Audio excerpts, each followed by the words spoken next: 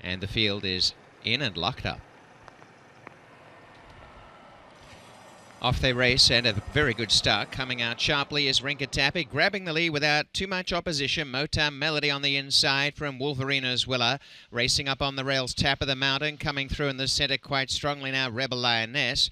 On their outside is Rinka-Tappy, and tucking behind the field as they turn out the stretch is Awfully Sinful. Trying to open up a further big break on them here. And the leader it is, Motown Melody, by 6 lengths to Wolverina's Willa. Tap of the Mountain is third. 1.5 lengths Rinka-Tappy on the outside of Rebel Lioness, and last Awfully Sinful.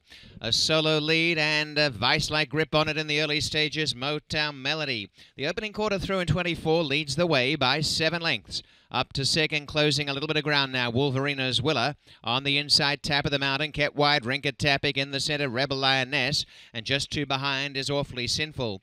They go to the half mile, and they're still chasing a runaway leader. It is Motown Melody by 6 lengths, and the pack descending just a little bit. Wolverina's Willa in second, Tap of the Mountain, Rinka-Tappy the outside, getting closer now. Next to last, Rebel Lioness, and Awfully Sinful is last. The half was 48 and 1, and the leader by 4.5 lengths. It's still Motown Melody, Rinka-Tappy on the outside of Wolverina's Willa. Tap of the Mountain, the rail. They're fully extended to chase this leader. Motown Melody, 3 in front. Rinka-Tappy in second. From the back, Awfully Sinful is running on pretty well. At the top of the home stretch, Motown Melody about 3 clear. Rinka-Tappy, Tap of the Mountain in the centre. Down the outside, Awfully Sinful. Motown Melody still out in front. And Motown Melody chiming away. There were no challenges. An absolute whitewash to the others. Motown Melody by 5 lengths. Second placing has gone to out wide on the track. A game Awfully Sinful. Then Rebel Lioness, Tap of the Mountain. A weakening Rinka-Tappy was next. The time is 1:45.29.